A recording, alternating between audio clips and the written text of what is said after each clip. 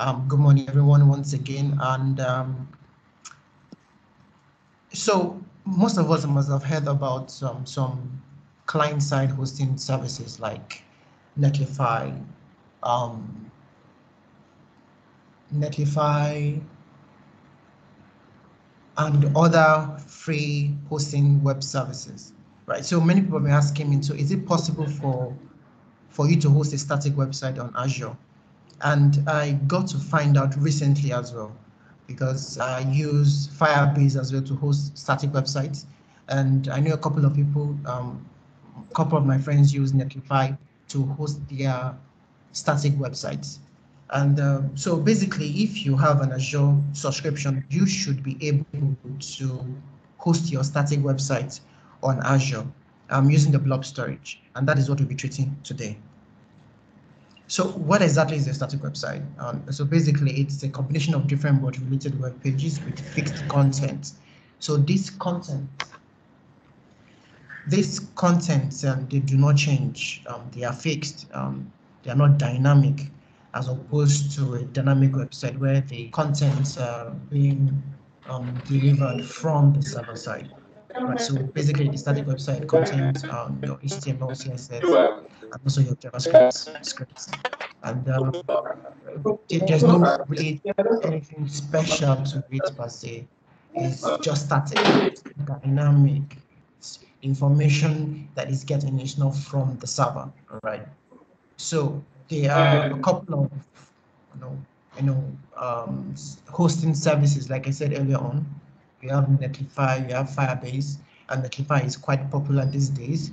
You also have GitHub pages as well. Let's say you just want a portfolio page for yourself, nothing too serious, just a simple description of what you do and probably some contact information.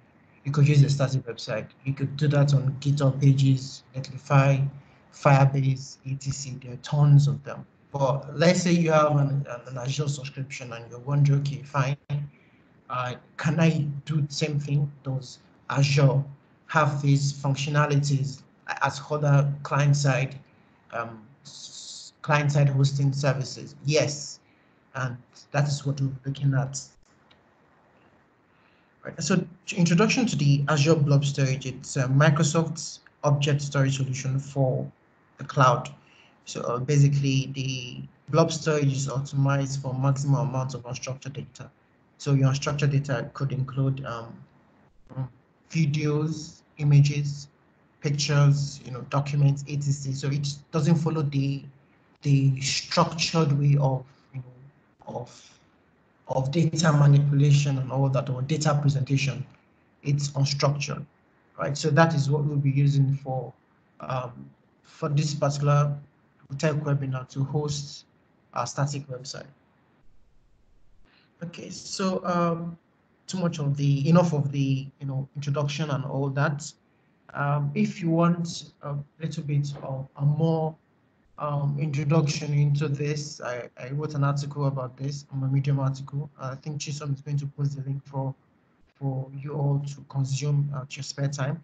It talks about the various static host services that we have, and how also the demonstration as well on how to host your static website on Blob Storage in Azure is also there. So let me this, and I have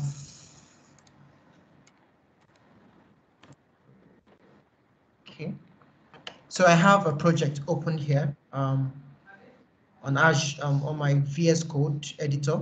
So you'll be needing a VS Code editor. You can use, the truth is you can't use other other text editor for this. You actually have to use VS Code, because in order for you to host your static website on Azure, you'll be needing an extension, an Azure extension on your VS Code, and that extension will allow you to connect directly to your storage account on Azure, log in, and then locate whatever storage that you've created on your Azure account, all right? So you need that sync from your VS Code editor, text editor, to your Azure, right? So that's why we're using VS Code for this particular tech webinar, for this particular webinar. So I have my VS Code here. I'm just going to create an index.html file and style.css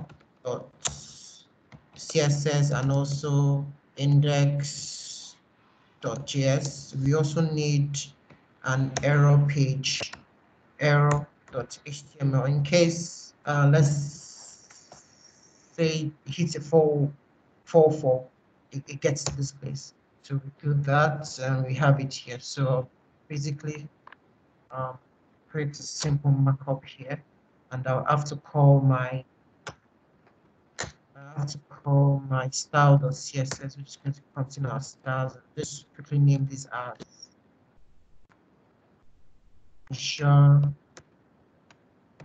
Azure Blob storage. Azure Blob storage. Right, so here let's have a simple section, and let's have a div here. So let's have HTML.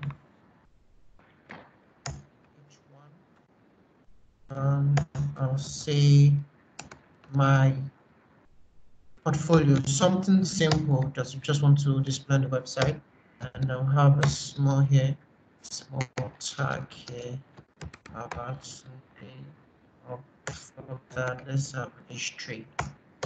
Let's see.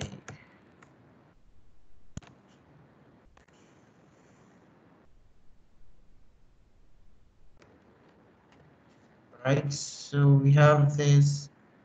I think this is cool. So let's give this a class. Let's call this portfolio. Let's call this portfolio. Good. So come to our CSS and just add a little bit of styles to it. I will do padding 0. I'll do margin 0 as well. Then my render text rendering, I'll do this. I want to do box sizing. Other box. Okay, cool. So come to our section. We want to do display flex, and we also want to justify content to the center, align the items as well in the center. Let's do font size 16. Right, so for each one, won't do font size. You have a font size for each one. Just add colors. Okay. So let's do gray.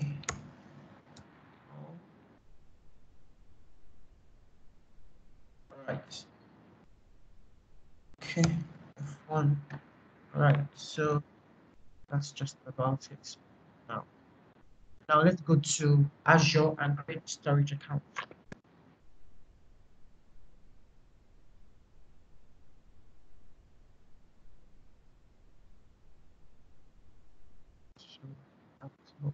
So I have my Azure account open here. So I will go ahead and create Blob storage. Before that, I need to create a storage account.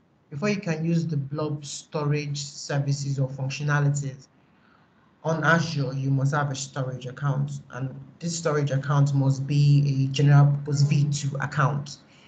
The general purpose V2 account gives you the ability to be able to use the Blob storage services in the storage account.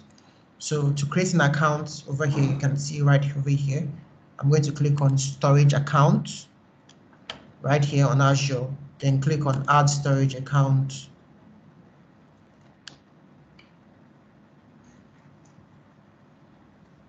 Right, so you need a resource group. Okay, so I'm just going to pick one of the resource group here. Let's do this. Right, so the storage account, we're going to give it webinar storage. Okay. Check webinar. Okay, check webinar. All right. Let's add storage here so that we know it's a storage account. Okay, so our location is not Europe. The account type. All right, so I was saying before that the general purpose account provides storage for Blob. So you would want to use a storage v2, a general purpose v2, because over here in the drop down, we have, okay, general purpose v1, general purpose v2. So you might want to use the v2. Okay, so we choose the v2 account, all this checks out, and click on review and then create. The v2 account, the general purpose v2 account, gives you the ability to be able to use the blob storage services in Azure. I'll click on create. So our deployment is on the way. So when it's done, we should be able to click and go to the resource group.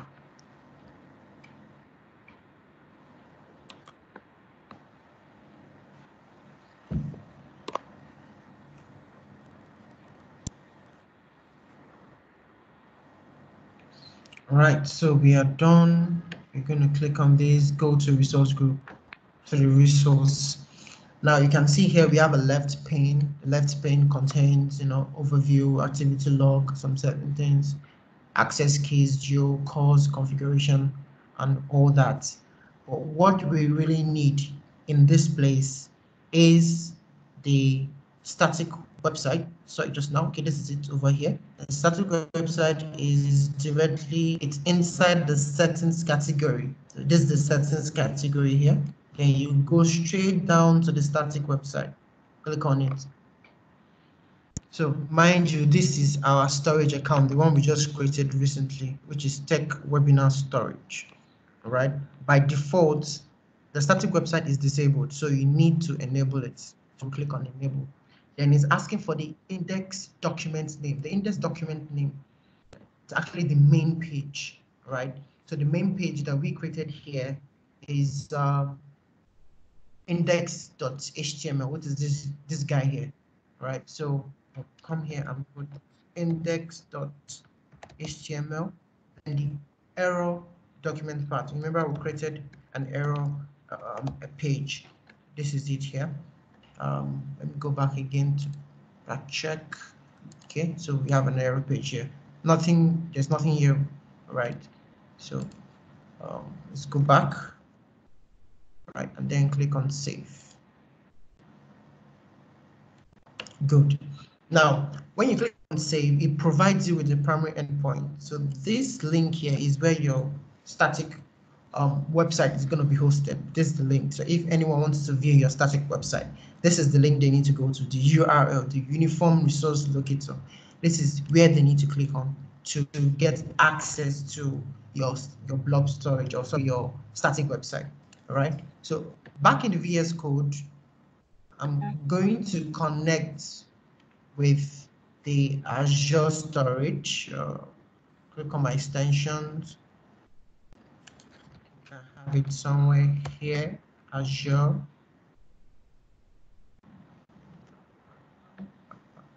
Azure storage, you can see it right here.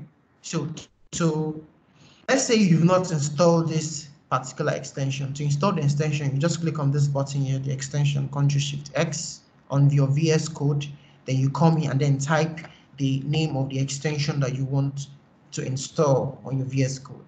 For example, I want to install Azure Storage.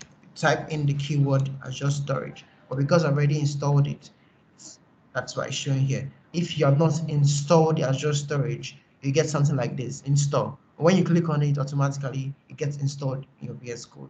Okay, then I'll click on this guy, Azure Storage. Have it here already.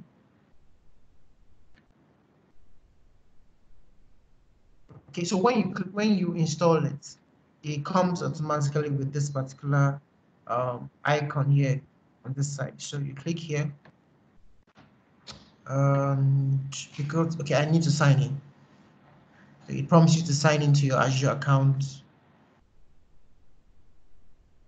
All right, so I need to sign in. All right, so it says you are signed in now. You can close this page. Thank you very much. All right, so come in now. So it displays when you're signed in, it displays your subscriptions, the one you're subscribed to currently. Okay, so remember we created our blob storage in the, which one did we create our blob storage in? I think the Microsoft. Yes, so it's here. Microsoft Azure sponsorship. We have, so this is the one we created, the tech webinar blob storage. Okay, click on it. Click on blob containers.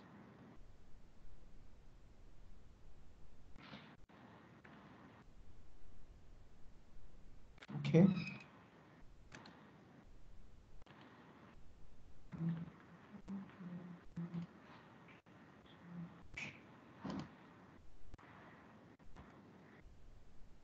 This guy here. We missing anything? Right, so if you're signed in, you should have a blob storage.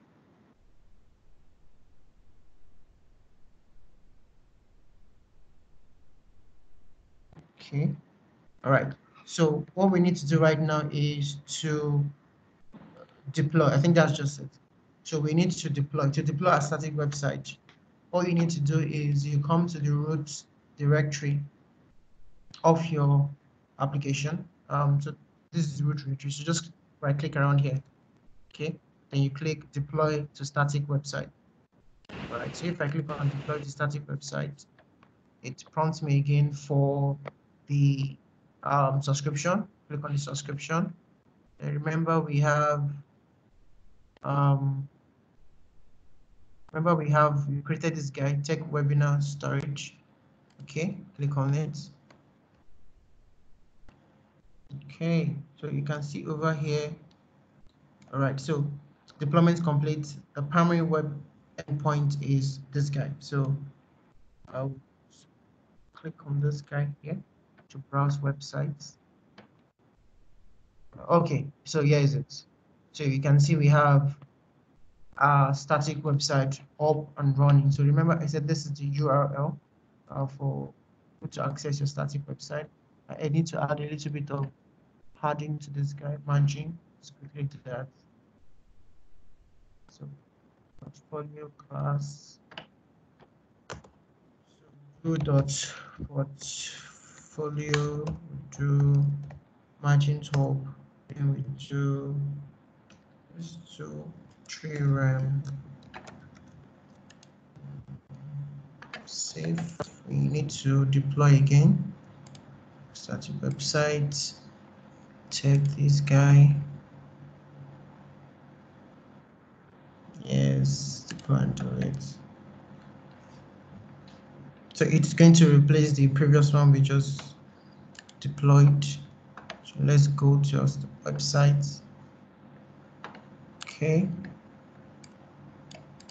Imagine it's not working. So why is it not working? So let's check again. So the portfolio. So we named it portfolio. Okay, that's nice. I have to go back here and check the name. Margin top theorem. Let's add a border to it so we know that it's actually working. Border solid. Let's do red. And let's add a little bit of padding to this guy too. Deploy again.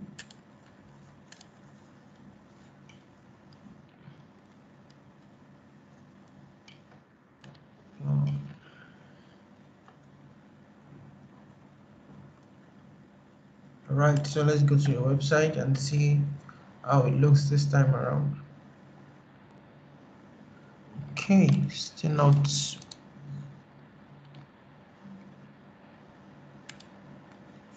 working. All right, so let's open this on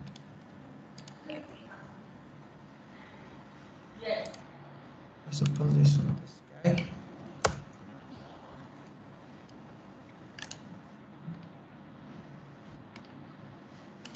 We have an arrow.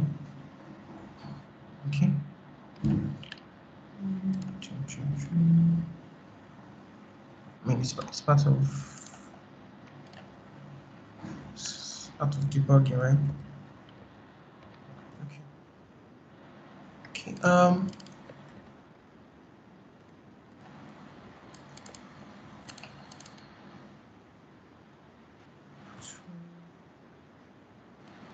Okay. So let's open this on. Let's review and open this on a normal browser. It's working here. I mean, this is what it's supposed to show, right? So let's debug and see what the reason is. So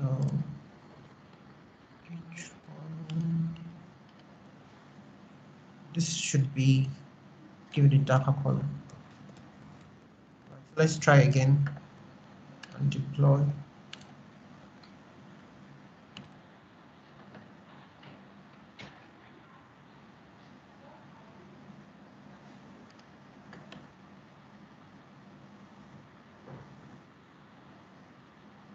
All right, so let's come back here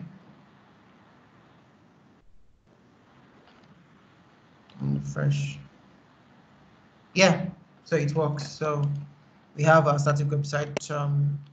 Something simple, my portfolio. You could, you know, make it look more beautiful for the purpose of this, for this demonstration. So that's why we have this, and so I was talking about the article that I wrote. So basically, it explains in details some other things I didn't talk about. Majorly, I talked about most of these things. If you want to look at it at your spare time, you can just skim through this. It's a very short article on how you can host a static website on Blob storage, and I think that is it.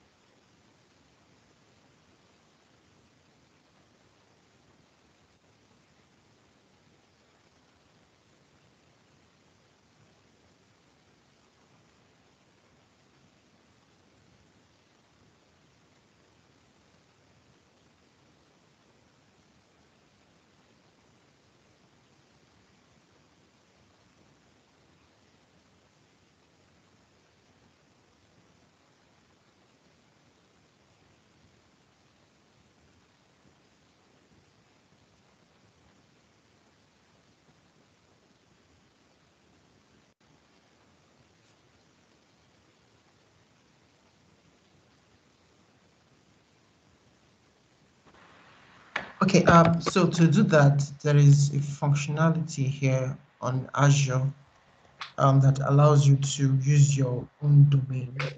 Give me a minute, let me quickly open. Why did we have so many tabs? Jeez. Yeah. Police. Let's do this. Let me log in again to Azure. So many tabs open. Azure, okay.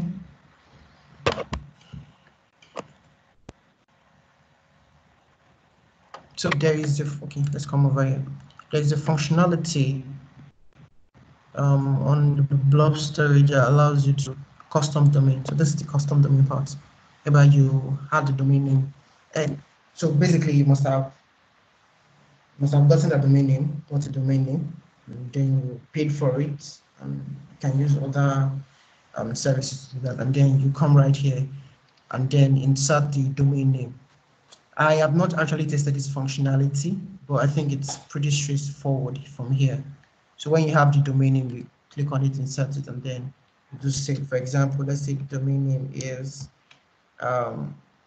techwebinar.com. That's the domain name, or .com.ng or .co.uk, depending on .ng.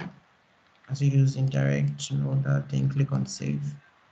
It's going to check. So it says failed to update storage account. The custom domain name could not be verified. CNAME mapping from blah blah blah blah blah does not exist.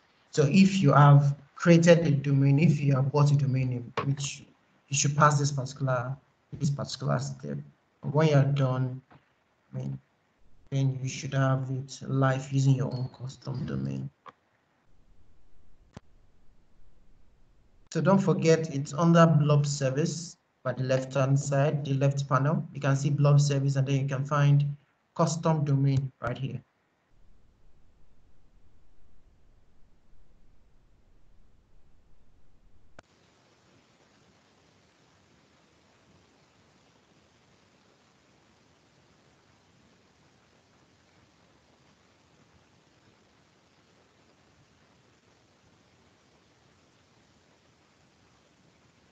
No. The only thing you have access to that is public is the URL. Just like you say, you tell somebody, visit my website, www.this.com. So when the person visits your website, the person doesn't have access to what is behind your website, right? So it doesn't have access to your images, your other things, your storage account. All what the person has access to is your URL to display your static website.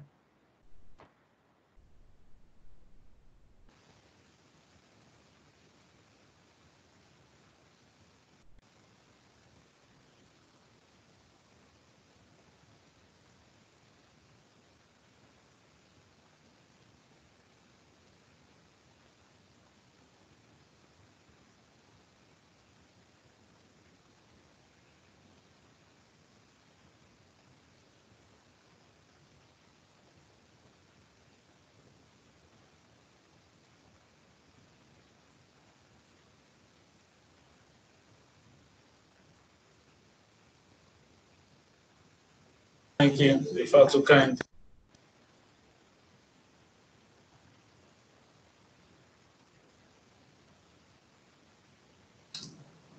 Can you share this document?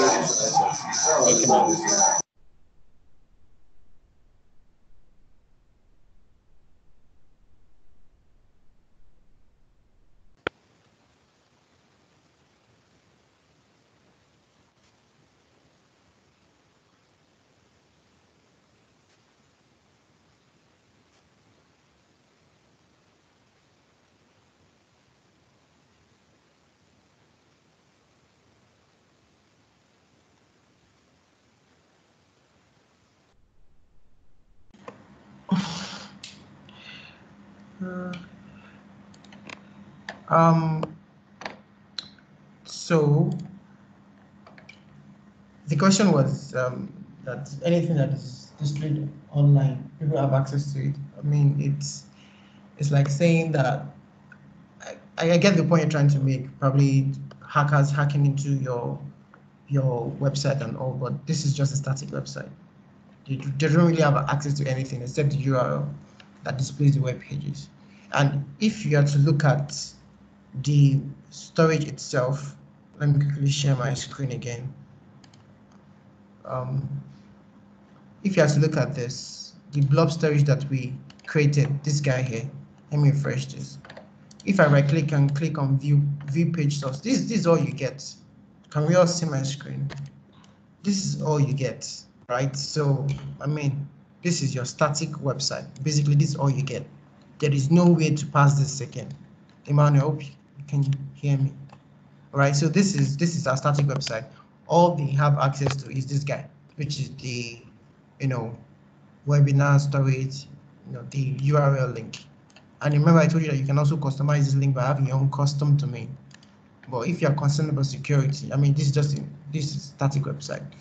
It's nothing much to this guy here. If I click on view page source, you can see all that it shows, HTML tags, and others. So basically, there is nothing here to have access to.